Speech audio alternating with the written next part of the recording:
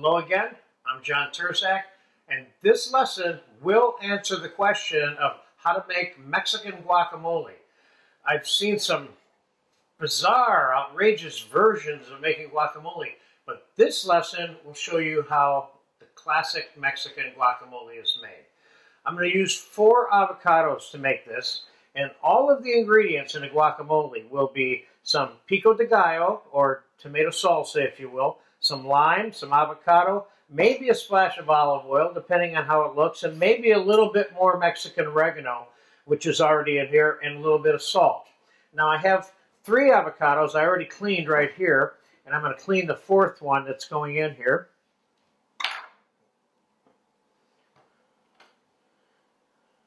Just scooping it right out.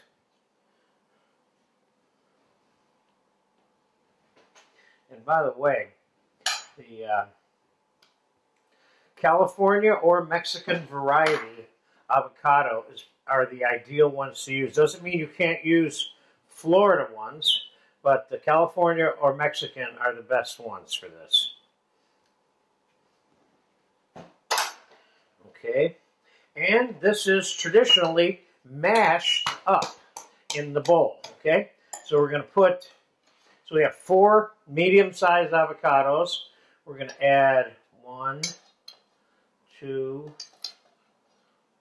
3, 4 heaping tablespoons, or a little more than 1/4 cup of the pico de gallo, or tomato salsa.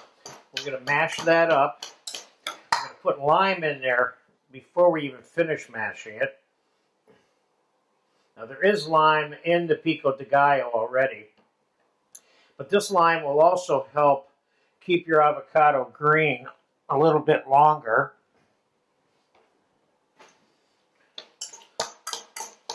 So it doesn't have to be this pureed looking thing. It should be a mashed looking thing, which is what we're going to have here when I'm done. Now, how much salsa should you put in there beyond what I'm recommending? Whatever amount you want. If you want more salsa in, then you put it in. Let's just taste this real quick before we start adding things to the guacamole, because the pico de gallo is fully seasoned that I put in here.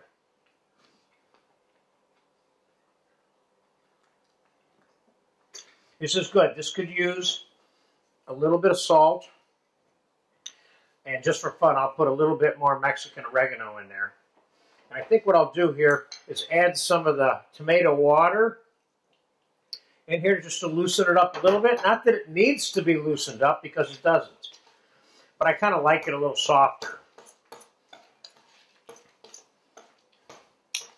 And then that is basically your classic Mexican guacamole right there. Let's just have one more quick taste before I put it on a plate. It's perfect. So it should be chunky looking. This looks really good. And I normally would serve a little bit of lime with the guacamole. And chips or whatever. You know what to do with your guacamole. You don't need this video to tell you what to do with this, I hope. But of course, this obviously is one of the more popular items to serve chips with. So there you have it. Authentic Mexican guacamole. Enjoy.